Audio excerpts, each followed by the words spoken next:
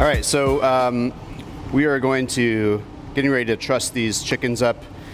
Before I put them on the angle spit here, I'm just gonna run this little elastic tie around the body, mostly to keep these wings tucked back so that when it's going around on the rotisserie, they're not gonna be flapping around. It should keep everything nice and snug. My method here, I know there's a couple ways to do this, but I just kind of go around the wings like this. I pull the top part up here, and I go around back. So that way it's holding the wings kind of in place here. And then I come up and bring it right over the drumstick, just like that. And that'll keep the drumsticks tucked in place. The angle spit's gonna go through this opening here, so I need to keep a little bit of space in there for the angle spit. So I'm gonna do that one more time. Again, tuck these wings back, slip the elastic band around the wings, and then come around the other side and tuck the drumsticks in place, just like that. So we have all of our chickens trussed here with our elastic bands, and now we're going to actually load them onto the rotisserie spit.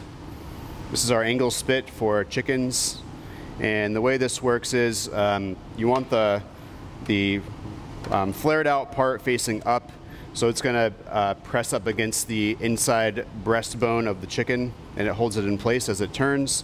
So we just go in through the bottom and then push that through, out through where the neck is, and that keeps the bird from spinning while it's on the spit. Depending on the size of the chicken that you are cooking, you should be able to get anywhere between 5 to 7 on a spit. These birds are a little bit on the large side, so I'm going to stick with 5 for this particular round. Okay, now that we have the chickens loaded up on our spit, a couple things to note here. A little bit is your spacing of the chickens. You can pretty much go end to end on these, but I'm going to just have a little bit of spacing between them, because if you have it covered up too much, obviously that area in the middle is not going to get the same kind of color as the exterior part will get. And one other note, while the spit keeps the birds from spinning this way, as they cook and firm up, they can potentially move side to side. So I like to take, there's these little holes spaced out on the spit. So I just take a little bamboo skewer, kind of line the chicken up to where that hole is. And I just run this skewer through those holes and just try to grab a little piece of the chicken on the way out. And that's going to keep them from sliding side to side. So this could even just be a little flap of skin, some way just to get it to hold the bird.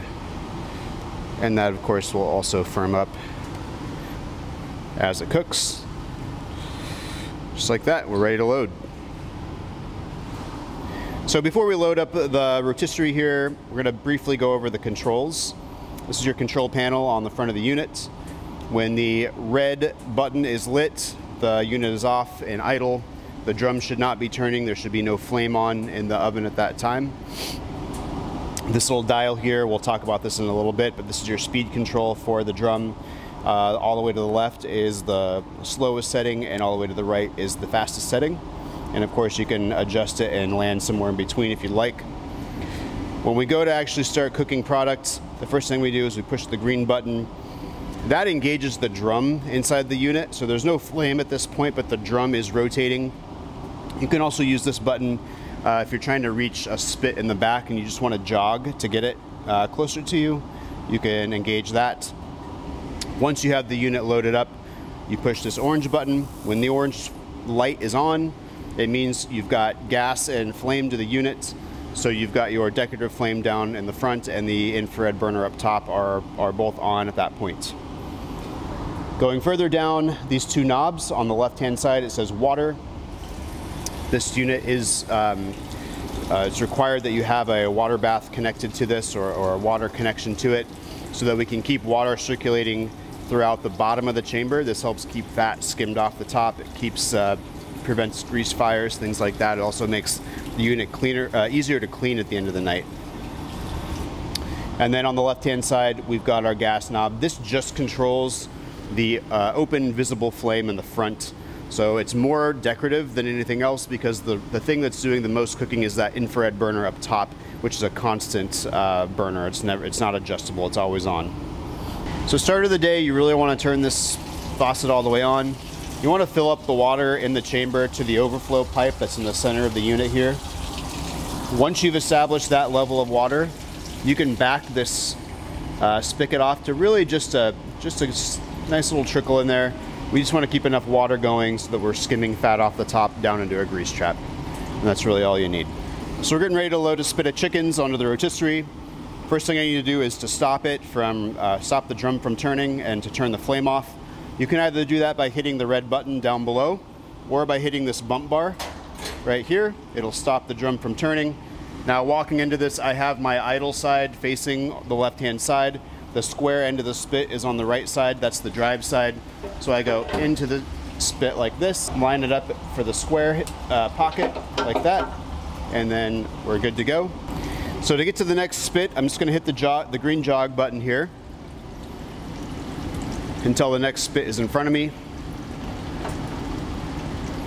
And then I'll go ahead and stop it so I can load the next round.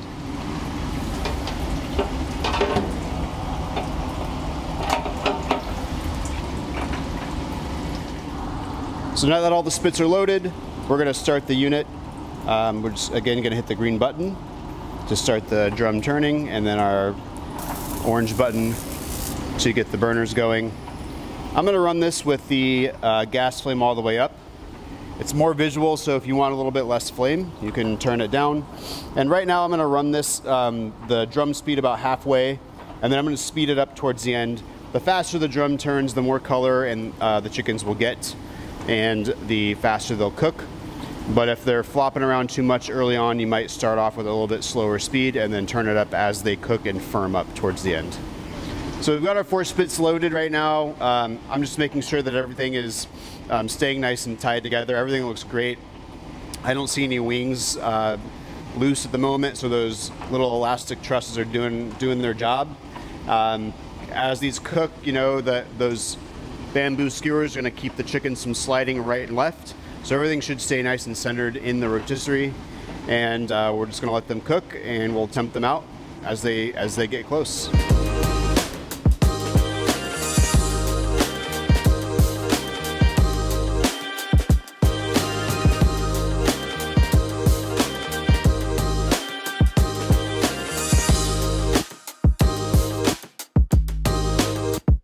So we're coming up to the 2-hour and 15-minute mark here.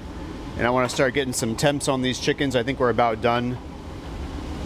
We're looking for 165, the thickest part of the breast here.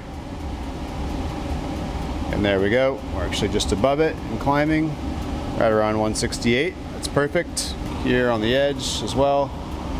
Pretty even across the board. So before I pull these off, I just want to point out, you know, all the wings stayed nice and intact throughout the entire cooking process. Those little elastic bands really helped keep everything nice and tight.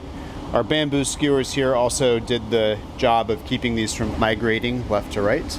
So everything looks really great. We got good color. I turned the speed of the drum up all the way the last hour, so it helped to get a little bit more color on these guys and help sped up the chickens after they firmed up. So I'm just going to go in here and remove a spit.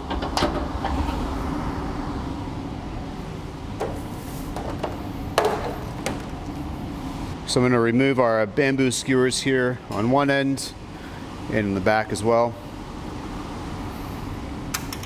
When I remove these, I just take a towel here because these spits are still hot. Remove them off the spit onto a sheet pan for hot holding, or however you're going to store them until you serve them.